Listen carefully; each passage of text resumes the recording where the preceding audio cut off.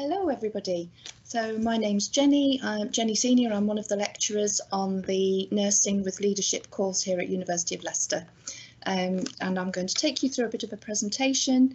There will be an opportunity for questions at the end, so please do feel free to save them up, write them in the chat, and I'll have a look at those at the end. So the biggest question maybe at the beginning is, why would you come to study nursing in Leicester or at University of Leicester? And I think if you're looking at nursing as a general thing, the main reason for coming to Leicester is that we are the only nursing course in the UK that integrates leadership throughout the course. So at the end of your 4 years, you will have a master's nursing qualification.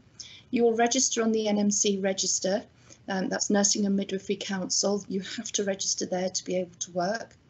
And you will have a leadership qualification and portfolio that is nationally recognised. And of course, you'll develop skills to become a nurse. And because we've integrated leadership, you will be a leader in nursing for the future, which is exciting. So we offer 3 different pathways. You'll see 4 written here, but one of them is actually not running in the next couple of years. So the dual field courses you can do are mental health and adult nursing combined, or mental health and child nursing combined, and these are both with leadership. These encompass child physical health and adult and child mental health if you do the child field. The single field courses that we would generally offer would be adult as a single registration or mental health with a single registration, but we are currently not able to offer mental health as a single registration. So if you're thinking about applying, please don't apply for mental health at the moment. So the Nursing with Leadership MSCI undergraduate masters, both pathways or all 3 pathways include interprofessional learning opportunities. Everybody shares their first year module with midwifery, the medical school, physiotherapy and radiography. We also have shared modules throughout the course in leadership and evidence-based practice. Those are all shared with midwifery. So the leadership module is accredited with Leicester Business School, which is again within the University of Leicester.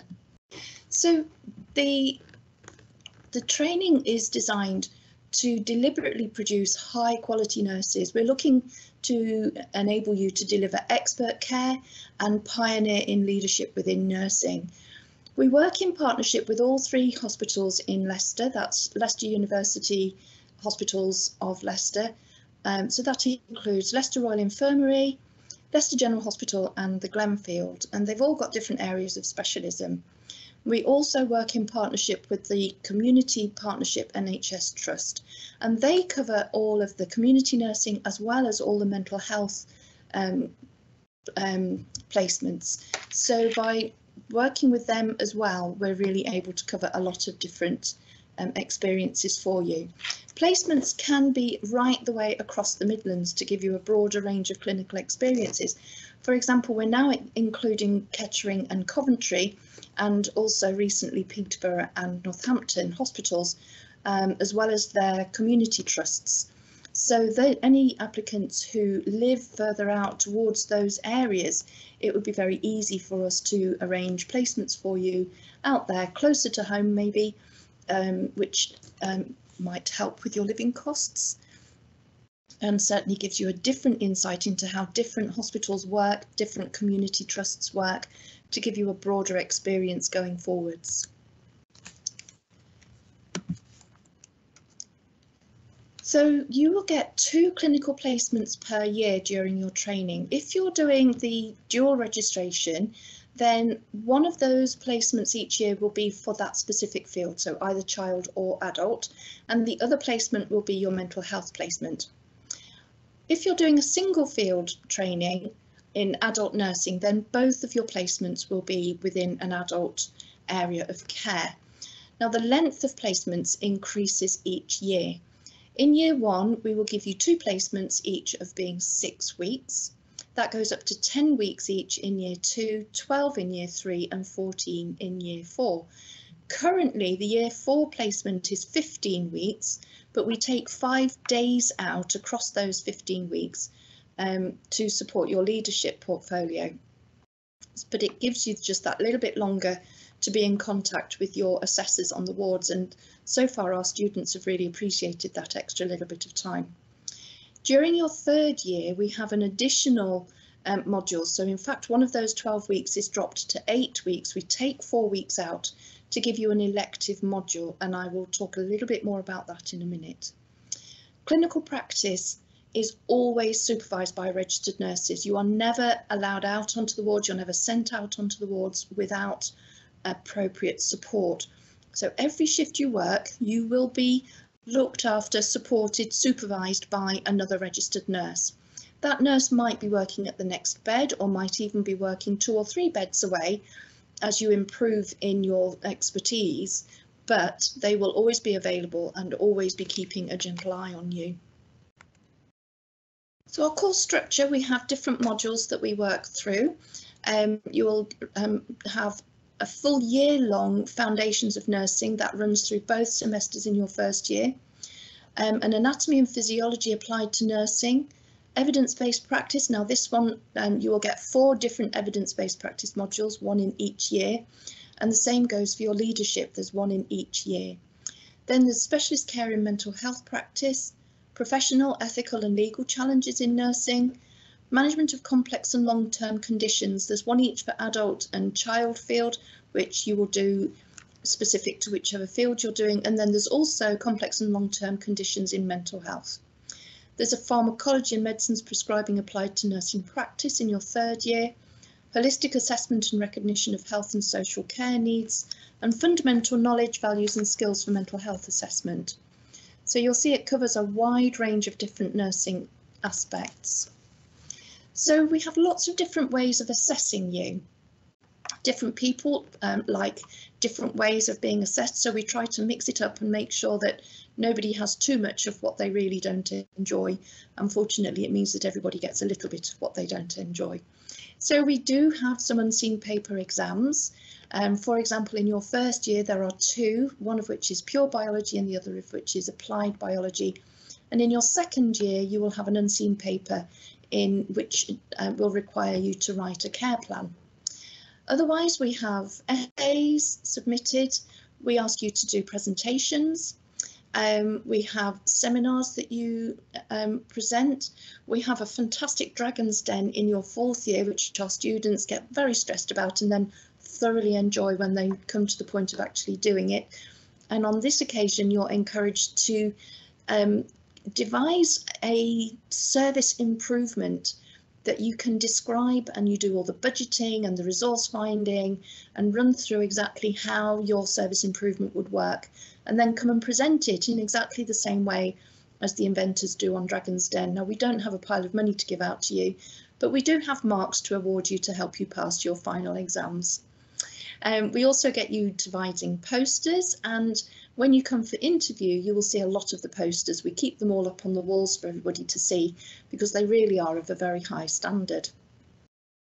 We will offer you a mock interview, which is actually part of your assessed work in your 4th year, which not only gives you some more credits, but it also helps you to prepare for job interviews. And of course, no masters would be complete without a dissertation. And for the dissertation, we will invite you to do either a service, now my word search has completely gone, a systematic review or a service improvement plan. There you go. It's the end of the day. We have obviously formative assessments where you can practice, so we'll have mock exams. You're welcome to do work towards written assignments and hand them into your personal tutors or module leaders for them to look through and comment on and support you in improving. We'll do small interactive group work, peer review and feedback, and as much one-to-one tutorial support as you feel you need. And obviously when you're doing your dissertation, you will have a supervisor assigned to you, and generally the supervisors organise group supervision sessions about once a month that you're all invited to join, and then you have one-to-one in between that to keep you online. So lots and lots of support around your modules. So the School of Nursing sits within the School of Healthcare, and there are, as I said right at the beginning with the different modules that you work within, the School of Healthcare includes physiotherapy, nursing and midwifery, operation department practitioners, and the new one is radiography, which has just started this year, which is one of our exciting developments. So we work very closely as well with the university's medical school to embed the ethos of a multi-professional team. Nurses, after all, work very closely with doctors, so the sooner everybody gets used to each other and how each different team works, the better you'll be able to work with these people later on. So we have some outstanding learning facilities which will enhance and improve your knowledge and skills. We've got brand new lecture and seminar rooms in the Robert Kilpatrick Clinical Skills Building, which is where I'm presenting from now, otherwise known as the RKCSB because it's a lot easier to say. And we're based at the Leicester Royal Infirmary site, right next to the Adult Emergency Department. If you're coming for interview, if you find ED, turn to your left, you will find our building. We have a brand new clinical skills unit here with mock wards, clinical areas. We've got mannequins, one of whom is extremely spooky to walk past after dark because she breathes, blinks her eyes and has a pulse. We can also put different abdomens on her, we can inject her, take blood from her, put tubes into her. She's a very long-suffering mannequin. But she really does facilitate great learning opportunities. Another huge opportunity that we have here, which is relatively unique, I think there are 2 or 3 other nursing schools around the country that have this, but we are very privileged to have access for you nursing students to the dissection room in one of the main campus buildings further up within the main campus. This is a room that holds a large number of human cadavers which you will have access to for anatomy and physiology learning, actually using real people. This is a huge privilege. This is people who have donated their bodies for science, and we keep the bodies for 5 or 6 years, after which they have a funeral that the university pays for. You will not be given your own cadaver, that is something that medical students have. However, you will be invited to go and do a minimum of 2 sessions looking at the heart and the lungs, where you will be in a position to watch the dissection and handle the dissection of hearts and lungs. And it really does give you an amazing opportunity to see the different structures within the hearts and lungs and to be taken through the function, how these organs work, how they support the body and so on. It's a fantastic opportunity. A lot of people feel a little bit squeamish about taking up that opportunity, but what I would say is that everybody who has been in the dissection room comes out absolutely buzzing about it because the learning opportunity is immense. It's not mandatory. If you really do feel that you're too squeamish, that's absolutely fine. There's no bad marks for not going in, and there will be one of us available outside the room to scoop up anybody who comes out feeling a bit green, sort you out, and if need be, send you back in again or give you a cup of tea and send you home. But it is a fantastic opportunity. So how do we teach you? What do we want you to do? Your style of learning will be divided 50-50 between clinical practice and theory. Your theory will be delivered through blended learning, lectures, seminars, some online, although it's less than obviously it was 2-3 years ago. And then we use the simulation and clinical skills unit here in our KCSB. It is a full-time course. It will be around 37.5 hours a week, taught content when you're in theory block. And the NMC, Nursing and Midwifery Council, want you to achieve 100% of those hours. So if you miss any, you have to prove to us that you have caught up, and we'll explain how we get you to do that later on. We do expect you to do additional self-directed hours, and we'll help you with understanding what you need to do in that time. Some of it we will be quite prescriptive about. We'd like you to revise this or that. Others of it will simply give you subject areas and say, you know, we've taught you this much about this, we want you to go away and do some more. But you do need to anticipate this being a full-time course. You have access to the multi-million-pound clinical skills unit with the mock-up wards, ICU units, interactive mannequins and so on. But although we'll organise sessions for you within that, you can also ask us to set up different bits of the clinical sims if you've got a lunchtime or an afternoon. you can come and ask us, can I have a go at such and such, and we will set it up for you. There's usually 2 or 3 of us in the office, and we can support you in practicing the clinical skills that we've taught you in theory blocks. We also have an amazing team of service users who come and help us to teach. So they're very involved in recruitment. I've just run some interviews this afternoon, and I had 2 service users working with us, and we've actually only interviewed a very small number this afternoon. It was our first run of the season. So we've interviewed 8, and very happily we've made offers of 8 places this afternoon, and that would not have been possible without our service users offering their perspective. We also use the service users in simulations, exams, presentations, and we rely on their willingness to share personal experiences to provide real colour and background to the clinical aspects that you're learning. We also ask them to give feedback in clinical practice. These are service users. That means that they are people who access healthcare either for themselves or for their partners or children.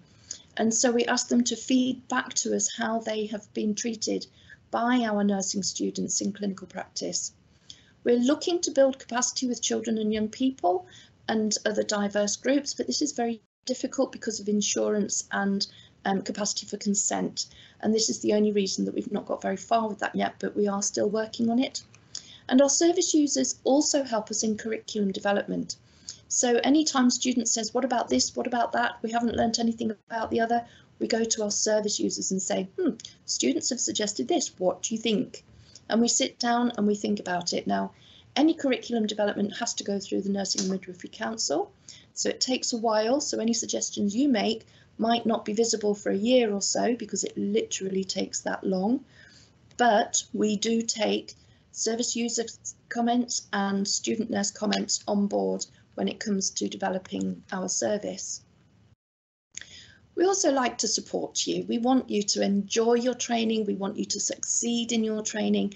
And in order to facilitate that, we will put as much support in place as we possibly can for you. So there is a lot of academic support, personal support and pastoral support. Within our team, we have a head of nursing, a deputy head of nursing, we've got personal tutors, as well as subject specialists. We also organise a buddy system so that you've got some peer mentoring. And then, as I said earlier, you've got the clinical support in practice with the registered nurses. In addition to all of that, you've got the formal university support services, and that includes learning support and student welfare, accessibility, who will help you with any learning needs that you have, counselling systems, and within that and the student welfare, we have an amazing team simply called Concerned. And if we ever get to the point where we're concerned about a student, either because we've not seen them, they've not been attending, or we have seen them and we realise that they are struggling, then a quick phone call or a quick email to Concerned and the whole system gears up and supports them in an amazing fashion. I've seen it in action and I really have been very impressed with their service. We have wellbeing, including the new School of Health service, and we have, of course, careers development, because we definitely want you to be able to get a job at the end of all of this. So the picture that you can see on this slide is one of my favourite pictures. You've got 6 people here and a mannequin in the very background. One of the people in this picture is a lecturer. You can only tell because she's the only one not in uniform, but otherwise this is Hannah Richardson. She's currently our Year 1 lead, and she works with the students in our social media, doing small videos for us to use in teaching, as well as advertising the course and marketing. But Hannah is incredibly popular with the students because she spends time and gets to know people and works with them. And as I say, that's just one of my favourite photographs of them all laughing and Hannah on the bed with the rest of the students. Absolutely brilliant. Now, other ways to support you, obviously finances are top of a lot of people's anxiety lists. So if you're eligible, you can get a training grant of £5,000 per academic year. If you do the dual field, which includes mental health, you will get an additional £1,000 per academic year. And this training grant is not repayable, that is your money. You can also have parental support of up to £2,000 if you have at least one dependent child under 15 years of age, or if they're under 17 years of age if they've got additional educational needs. So that's an additional support, financial support there. We will also arrange for you to have back excess travel and temporary accommodation costs. So if you go elsewhere for placement, so for example, if you've got accommodation in Leicester sorted out, but you go and do a 10-week block in Coventry, we will support you with the temporary accommodation costs of living in Coventry. If you do a community placement that requires you to travel to get there, or even to use your own car to travel around there, then again, you will get money back for that excess travel. So that is all there to make it possible for you to reach out and make the most of all the different training opportunities that we give you. We also have a fund within the university that you can apply to if you're experiencing financial hardship.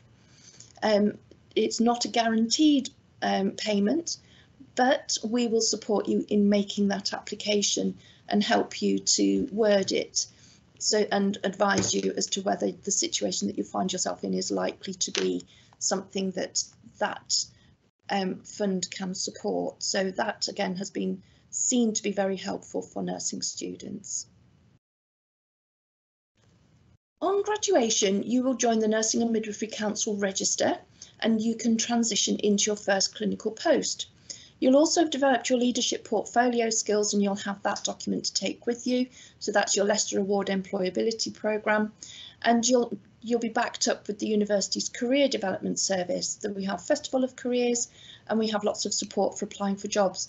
As I said, one of your assignments will actually be to come in for a mock interview and prove to us that you've learned all the right things to know about to be able to talk knowledgeably in your interview. So that's a really valuable experience that our fourth years have appreciated. We'll also obviously help you on a one-to-one basis. You can come and talk to us about areas that you want to go and work in. As I implied earlier, there are specialists, field specialists within the team of lecturers. For example, I'm a children's nurse and I worked very specifically with the consultant who works with complex neurology. So if you wanted to work in a children's surgical ward, I would be a good person to come and talk to. Equally, we've got cardiology nurse specialists, we've got community nurses. Just looking around the room to make sure I don't miss anybody. They're not here, it's just empty desks. We've got obviously the mental health people.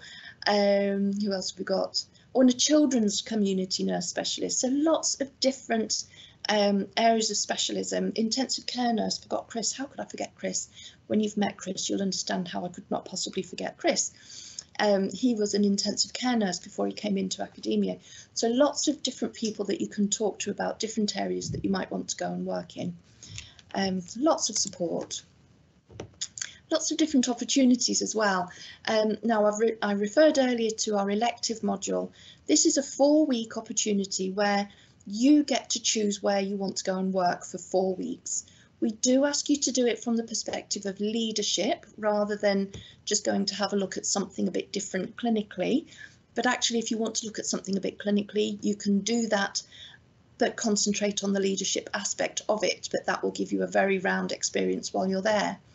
Bethan, the young lady in the red in this picture, developed an elective pathway for students who were interested in research. So she worked with both the adult and child research teams within the University Hospitals of Leicester and devised a pathway for people to go and spend 4 weeks with that team, doing different projects, working with different people and so on. So she's established this and left the pathway open for other students. So currently this year we have a student going to both, one each to the adult and the child field research teams, picking up and following on after Bethan.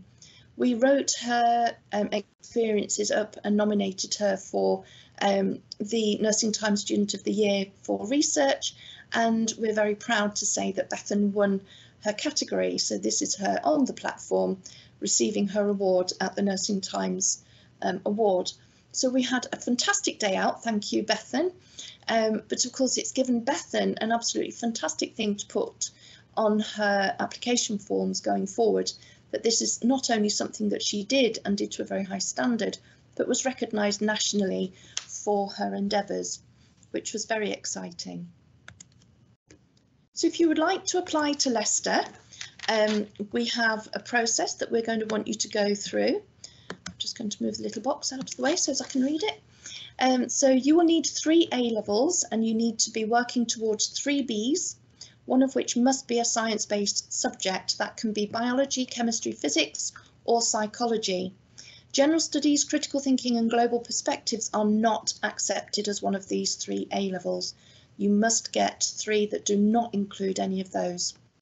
We also need you to have achieved GCSE Maths and English Language and a Science, and these all need to be at grade 4 or above. If you're doing a BTEC, we need you to get 3 Ds in the Extended Diploma in Health and Social Care, Health Studies or Applied Science. So 3 Ds at that. If you're doing an Access to Healthcare, that needs again to be Healthcare or Science-based Diploma at level 3 with 60 credits overall.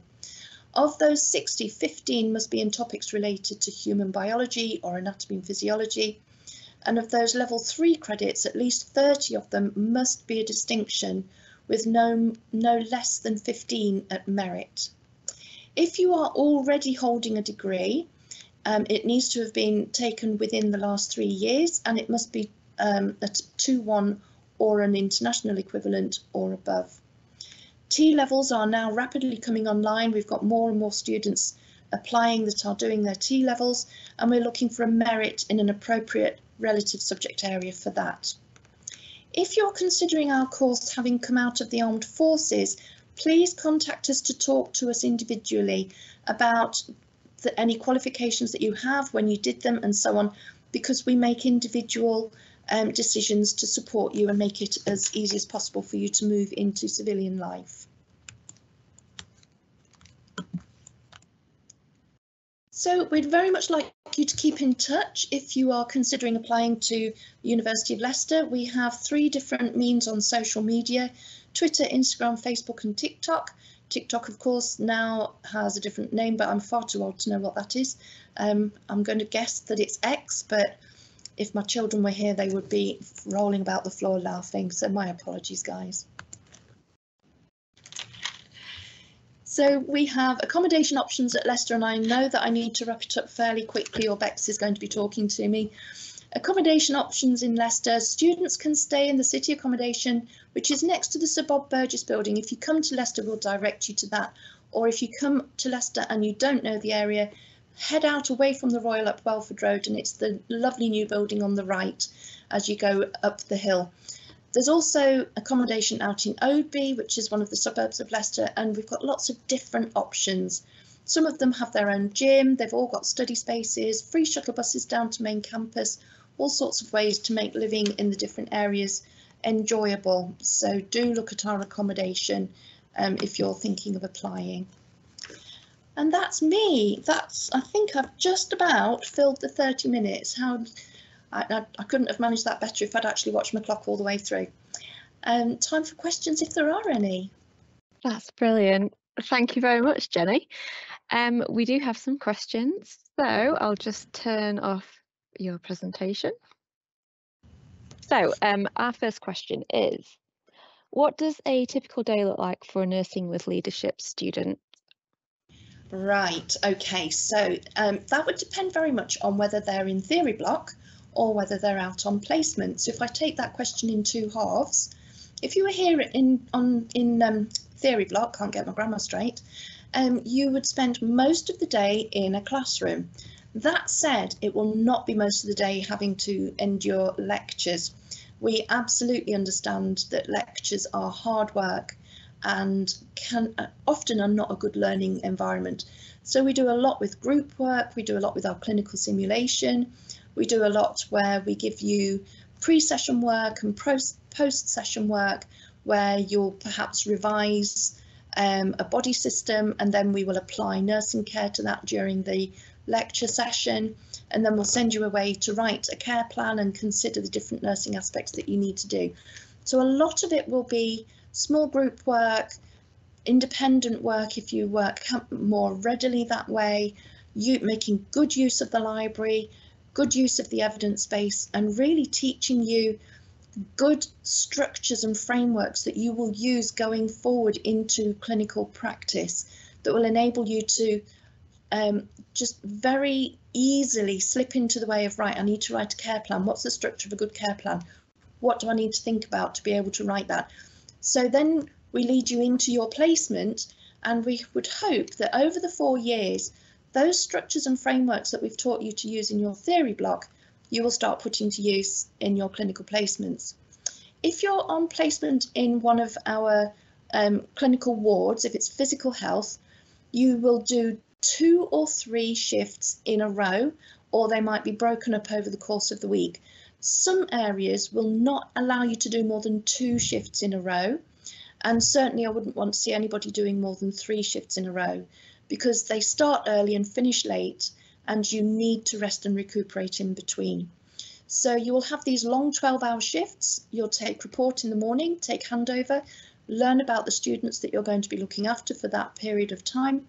You will, as I've said before, work with another registered nurse with those patients, but you will provide total patient care over the course of that 12-hour shift. So you'll get to know your patients, you'll be doing checking their observations, temperature, pulse, respiration, blood pressure. You might well support them having blood taken, having other treatments and procedures. You will help administer medication. You might take people to theatre. You can accompany the registered nurse in bringing people back from theatre and getting them set up in their post-operative state. Lots and lots of different skills. I could go on forever.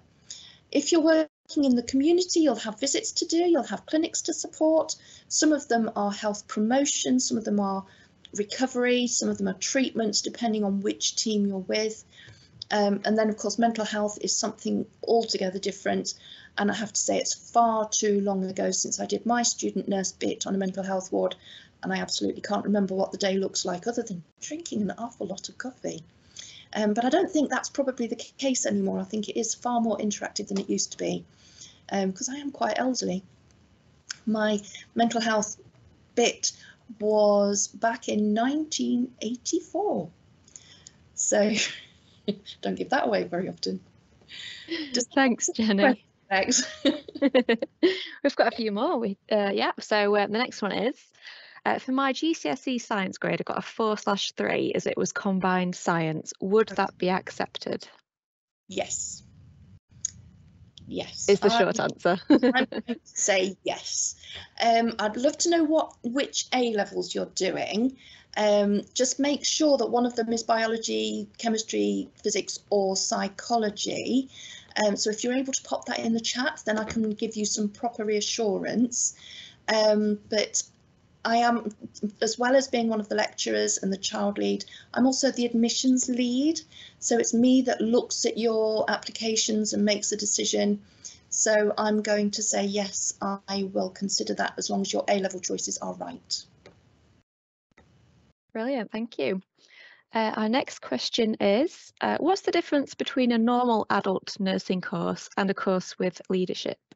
Okay, so we are, as I said at the beginning, the only nursing course in the UK that offers leadership. In order to progress as a nurse, when you first get a job, you'll come in with your qualifications, you will go in as a band 5. If you want to seek promotion, you will go up the ladder into a 6 and then later a 7. And realistically, by the time you're considering a band 7 post, you will need to show some skills in leadership. And better still, you will be a better candidate, a stronger candidate if you've got some leadership qualifications. And to do those once you've qualified already will mean paying for the course, taking time out of your clinical role in order to attend the course and complete assignments.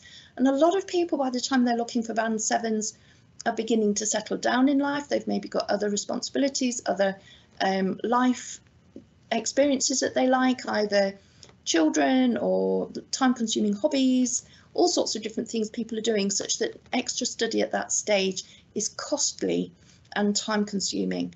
What we're doing is putting it into your general training with 2 major benefits as far as I'm concerned. One is you don't have to pay for it. You're already paying for the course and there is nothing extra for doing your leadership. So you will come out already with your leadership qualification that you will need later on. But the other advantage in some ways is even better, and that is that you'll be absolutely ingrained in the leadership related to how nursing works. At every stage that you will learn about being a nurse, you will also learn about how to lead in that situation. So everything will be interrelated all the way through your training. It will become absolute second nature to understand not only leading the team, but leading yourself. How do you behave in this situation? How do you make sure that not only you're able to lead the team, but you're able to function as part of the team in order to be a useful member within that team? So you don't have to be the boss to be a good team worker. You don't have to be the absolute ultimate leader to be a good team worker. And we will teach you all of that right from ground zero upwards. And I think that is probably the most beneficial part of doing a leadership component right the way through your training. Fab. We've had a reply from the previous person asking about the GCSE science grade. They've said that they take psychology. Perfect, absolutely perfect. So you're going to be a grand person to get your application form in, and I will definitely consider you for interview. It sounds very much as though you've got everything going absolutely fine. Woohoo! Our next question is, how long are the shifts for placement, and are you allocated into hospitals, or do you find a hospital where you apply to do placement? Okay, so it varies across the board, to be fair. University Hospitals of Leicester, generally speaking, the clinical placements are 12 hours. So it's a long day, but you only do 2 or 3. 3 most weeks, occasionally 4, but they will be broken up. You will never do more than 3 in a row. If your placement off-duty writers try to give you 4 in a row, please come and tell us and we'll have a quiet word with them, because they really shouldn't. Even the qualified nurses don't do 4 in a row. So it will have been a mistake rather than real. So that's the main pattern. But if you're somebody who maybe you've got some additional health problems, for example, we have a student at the moment who's got quite a difficult cardiac history, so she gets tired. She's doing really, really well. She's going to make an amazing nurse, but she gets tired. So she's doing short shifts. And try saying that when you're tired. So she does normal early shifts, starting at 7:30 in the morning, finishing at 3:30 in the afternoon, and short late shifts, starting at 1 o'clock and finishing at between 8 and 9 o'clock. And by doing those, yes, obviously she has to do more during the week to achieve her hours, but she gets to spend less time on her feet, a little bit more time each day resting and recuperating. And so far that is working really well for her.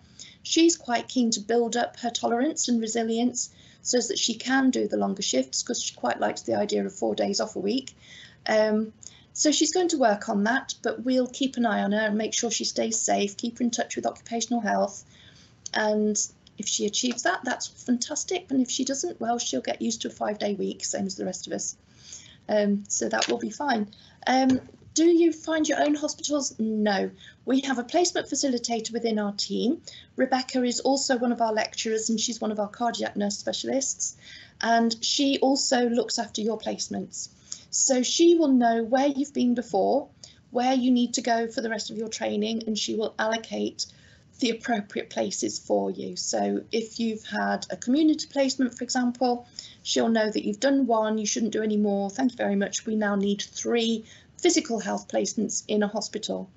If we know, for example, that that you have people that you'd quite like to stay with over in Coventry, we can Rebecca will work on that and organise placements for you out that way, or as I said earlier, Peterborough, Northampton and Kettering, any of those.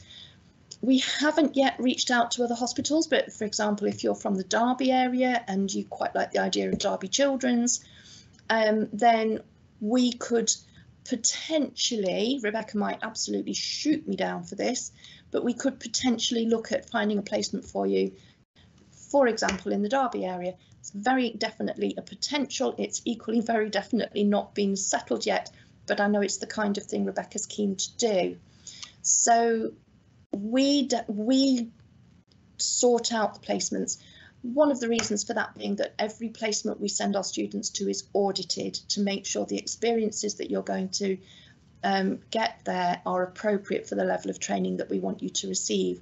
So we wouldn't send you to a hospital that doesn't have the right kinds of experiences, that doesn't offer the right standard of care and so on. So if there was a hospital in trouble, that have got problems with their standards of care, or that were very, very short-staffed or anything like that, because that wouldn't be safe for you as part of your learning opportunities. So we don't ask you to find your own places other than your 4 weeks elective. For that, we encourage you, and we'll help you write the letter and direct the letter to the right person to sort out your elective placement, because it is good experience. But generally speaking, it's a very managed, procedure to make sure you get the right range of experiences for your training. Thank you. I think we have one more question and just enough time for it. So the last question is, what is the structure of interviews for mental health and adult nursing applicants? Okay, so that's fresh in my mind because we've just done it this afternoon, and I have to say, as I said earlier, we only had 8 students, and that's very normal for the first run of the season. We have the first half an hour is very relaxed. Come in, chat with all the other applicants and have a wander around our clinical simulation area, and we have various mannequins and bits of equipment laid out, and we have 2 of our students come along and they organise that session for you. So we're very much in the background as faculty for that first half an hour, so that you can relax, chat with each other, chat to our students and get a bit of a feel for the area. The next hour is 2 sessions where you are assessed, but you are assessed as a group. So we put you into 2 smaller groups of about 5 or 6 students. One group watches a short video and has a conversation, and what we're looking for is for you to have a conversation with your peers, and we're looking for appropriate responses to the video. The questions are quite directive. We tell you what we want you to talk about, and we're asking you questions around the video, and we're also asking you to bear in mind the 6 C's of nursing. So there's a good hint there for you to make sure you're very familiar with those 6 C's in nursing. And we're looking for original thoughts, but we're also looking to see, how do you react to the other people in the team? Are you responsive to ideas that they put forward? Are you polite and respectful of ideas that they share? And so on. So we're looking for those attitudes and those skills of care and compassion, as well as appropriateness to the video that you watch. So that's the first one. And then the second one is an activity. And I'm going to be coy and say that I'm not going to tell you what the activity is, because I don't want you to be able to think about it too much before you come. It's absolutely not hard work. Our students this afternoon had an absolute whale of a time working on it. And I have to say, the 2 groups, without any prompting from me, produced 2 absolutely phenomenal pieces of work.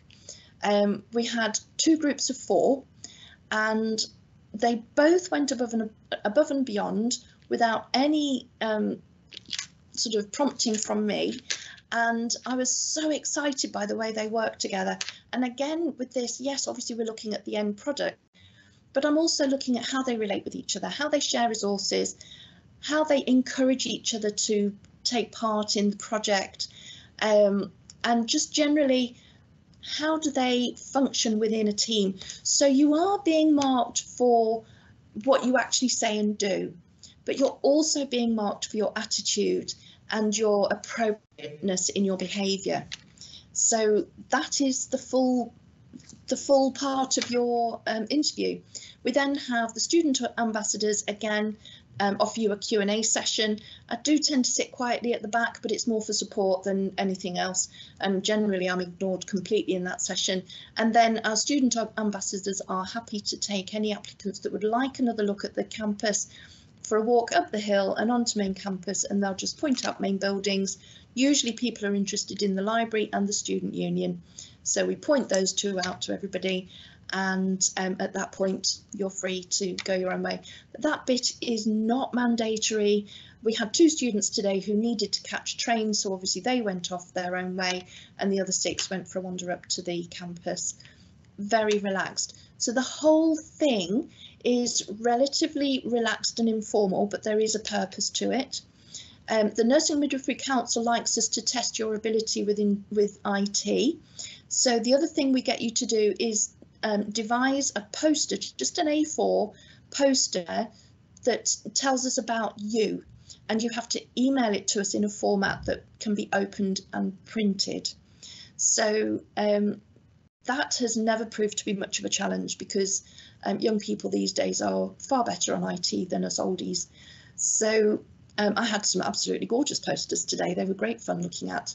But we used the posters as a bit of a prompt at the beginning of the video conversation and discussion as well. So that just helps people to get started in that section.